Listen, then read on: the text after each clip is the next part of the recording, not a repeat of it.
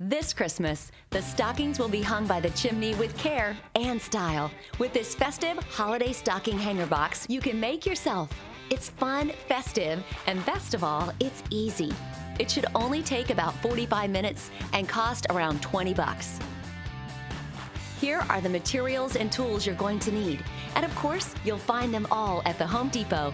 For materials, you'll need 1 inch by 6 inch by 8 foot length of common whitewood, 1 3-pack of heavy-duty coat and hat hooks, and a package of number 6 3/4 inch screws.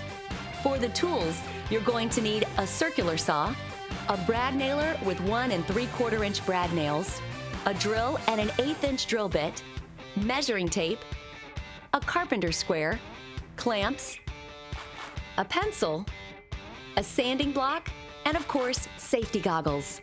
For optional materials, you'll need paint and a paintbrush, latex gloves, and 3 common bricks. So let's get started.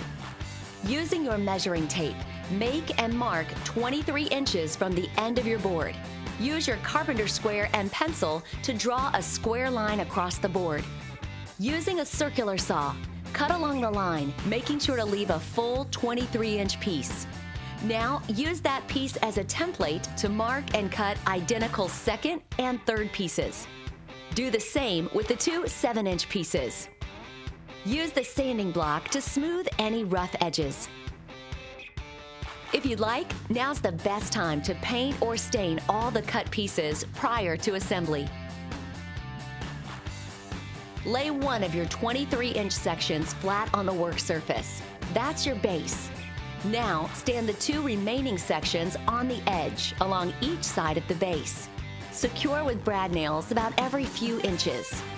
Attach the 2 7-inch sections, aligning them with each end of the box. Use brad nails to secure these as well.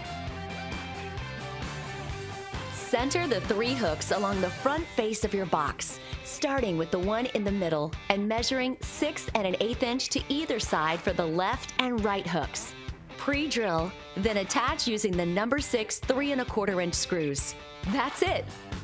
The box is designed to hold 3 common bricks for added weight, then a few holiday decorations, and lots of holiday cheer. For even more hands-on help and projects, go to homedepot.com/workshops and sign up for an in-store workshop near you. See you next time.